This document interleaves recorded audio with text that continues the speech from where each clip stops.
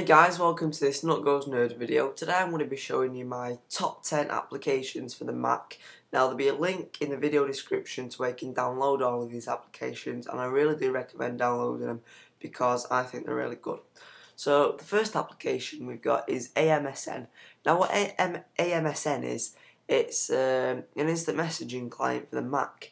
Now you can't say you've got AIM or Skype or something, you can't sign in with that. As the name suggests, you can only sign in with MSN.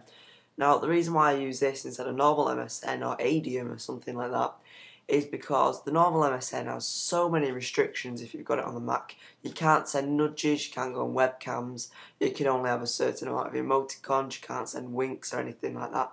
But with AMSN, it unlocks all those features for you, and it's a great application.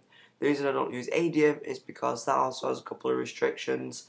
Even though that is just a Mac application, I don't like it as much as I do AMSN. It's got a bit of a weird layout, it isn't that attractive, but it works fine, so I like it. Second application I've got is Echofon. Now Echofon is the Twitter client that I use, so I'll just go ahead and open it up now. As you can see, it's got a little 14 star next to it. That means I've got 14 new tweets since last time I checked. And whenever you get a new tweet, it does appear in the top right hand corner of the screen. So as you can see, this is my Twitter roll here, all the recent updates we've got.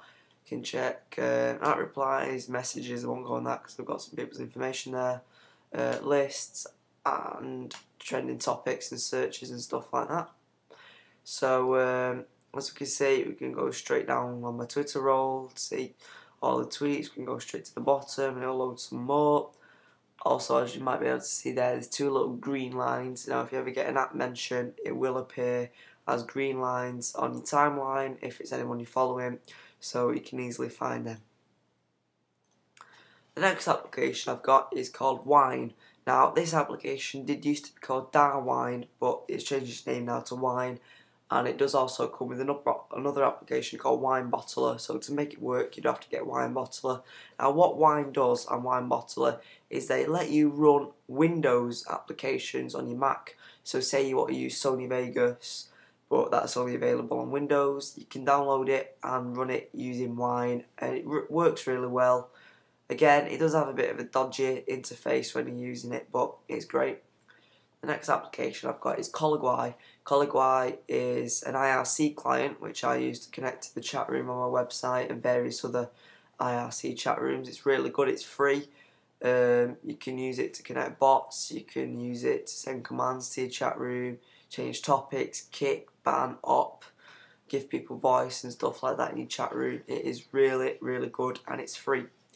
Next application I've got is called Aptana Studio. What Aptana Studio does, it is sort of like Xcode, but it's a little more advanced. It involves a bit more coding, and it is got much more of a wider range of stuff you can develop on it. Like using it, you could create Adobe Air applications, you can create normal Mac applications, you can create web applications. It is a really good program, and I recommend getting it if you're into developing applications and stuff like that.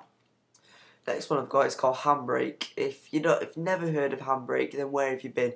This is possibly the best application in the entire world. What it does is it lets you rip like movies and stuff off DVDs. I've done a video on it before. I'll annotate it on the screen now. But to make it work, if you're using it on Windows, you have to have a program called DVD 4.3. If you're using it on Mac, you have to have VLC player, because what those other programs do is they bypass the security certificate, and then Handbrake rips the movie off the DVD for you. Next one is Zattoo. Again, this one's available for Windows as well. What Zattoo does, it allows you to watch TV and stuff like that on your Mac. It's slower connecting sometimes, but it works really well, and it's free and legal. Next one I've got is CamTwist. CamTwist is a really advanced webcam effects package. You can create really groovy effects. You can also do live chroma keying. So say you've got a big green background like I've got here. I'm not going to demonstrate it. I've just put this up so you can't see my messy bedroom. But say you're doing a live stream and you had one of these green screens up, you could do some chroma keying with that live. It's really good, free, easy to use. Recommend that program as well. Next to last, I've got a program called Burn. What Burn does, it allows you to burn programs onto CDs and DVDs really easily. Like I say, I'll just open it.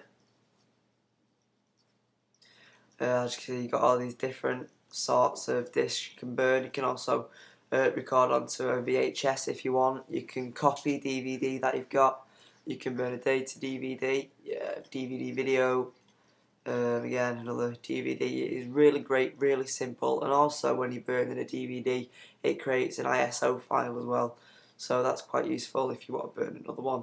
And last but not least, we've got CyberDuck. CyberDuck is a program which lets you do multiple things. The main reasons I use it for is for doing SSHing into my iPod Touch and for uploading files onto my website using the FTP server. Really great application, free, easy to use. It's just an all-round good application for the stuff you want to use it to do. So that was just a Nut Goes Nerd tutorial telling you my top 10 apps for the Mac. I'll have a link in the description to download them all. So comment, rate, subscribe, and thanks for watching.